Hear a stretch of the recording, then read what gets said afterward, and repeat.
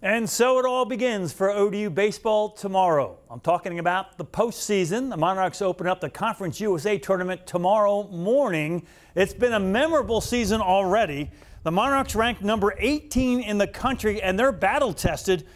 Conference USA is good. As a matter of fact, so good. They're number 18 in the country, but the number 4 seed in the tournament. That's Kyle Battle right there, a candidate for Conference Player of the Year. Andy Garriola leads the nation in RBIs. Carter Trice today named the Conference Freshman of the Year.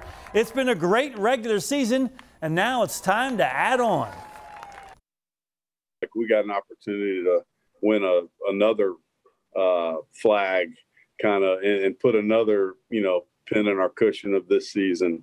What's a head coach going to tell his players heading into the postseason? Actually, Chris Finwood leaves that up to others. Our leaders, our seniors, do a good job of keeping the guys, in the moment and ready to play. How do you get to a 38-14 record?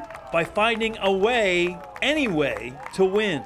We've been able to win in a lot of different ways, I think, just because the guys, they really care about each other and they just keep fighting till that last out. There's something about the Monarchs that makes them a good tournament team. They're just tough.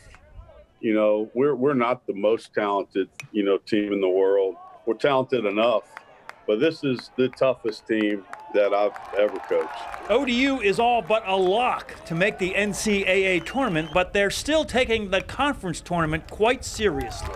We're going to approach it as this is another goal of ours, to try to win this tournament. The best way to practice winning an NCAA tournament is to win your conference tournament.